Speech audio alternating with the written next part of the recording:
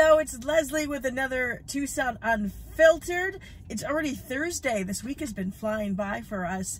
And I know it's getting close to Christmas, less than 2 weeks away. And a lot of people are asking for a lot. You know, there's a lot of people in need this holiday season.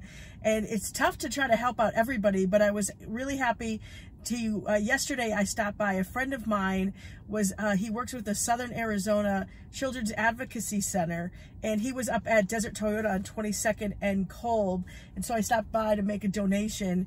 And you can actually make a donation to some of the kids that they help out as well till Saturday at that Desert Toyota if you want to help out some kids in need. That's a great organization. And while I was there, not only got to see my friend Dan, I got to see Santa Claus.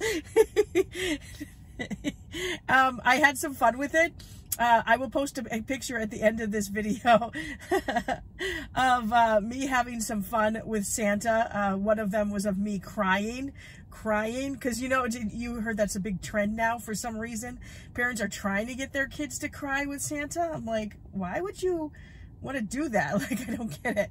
So I thought that might be kind of funny. So, but I got to see Santa that I was very happy about. He said, "I've been a good girl."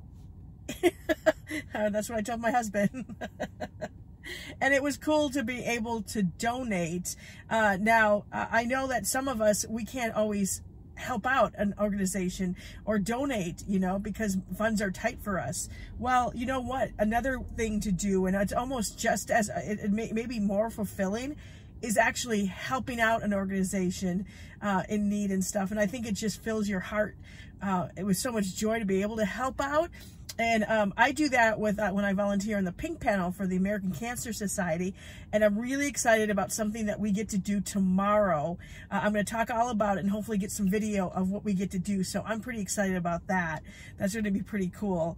Now, one thing now, of course, we're getting close to Christmas. And if you're looking for like maybe something different to do or to give as a gift, I have the perfect place for you to go this weekend. The 4th Avenue Street Fair is going on starting tomorrow. Yeah, you can always find some really cool, unique gifts. I'm going to try to hit that on Saturday. I haven't been there in a while, but it's kind of cool. And the weather should be absolutely beautiful for it this weekend. So I'm looking forward to doing that. I'll talk a little bit more tomorrow about some of the other weekend events going on, including Winter Haven that opens up.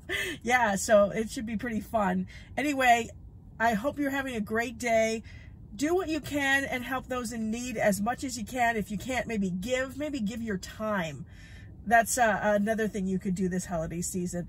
All right, have a great day. I'll talk to you again tomorrow on another Tucson Unfiltered. Oh, and here is the picture of me crying with Santa, and then one I took with Elf.